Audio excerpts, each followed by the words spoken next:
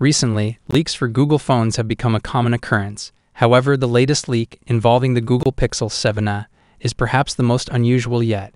In a 16-minute video, YouTuber Munchie provided a hands-on and first impression of the unannounced device, which he claimed to have purchased from the used phone market in Arctic Blue.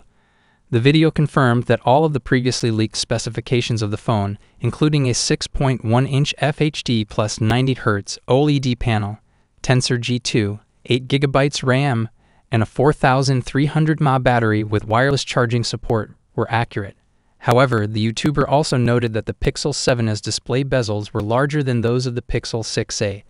The video also showcased the phone's camera capabilities, including great pictures from the primary and ultra-wide shooters and the selfie camera's ability to record 4K videos.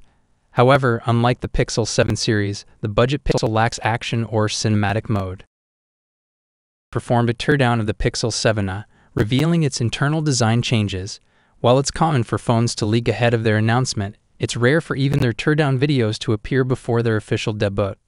Like the Pixel 6a, the Pixel 7a can be disassembled from the front for screen replacement, meaning that the phone doesn't have to be torn down for this common repair. However, just like the Pixel 6a and the Pixel 7 series, the Pixel 7's USB-C port is soldered to the logic board, making its repair or replacement unnecessarily complicated. The video also gave a clear look at the mid-range Pixel's new 64MP primary camera with OIS, which is significantly larger than its predecessor's 12.2MP shooter. Despite the major hardware upgrade, the internal design layout of the Pixel 7a is similar to the 6a. PBK reviews gave the Pixel 7a a repairability score of 7.5 out of 10, with the Pixel 6 scoring 7 for repairability in his teardown video.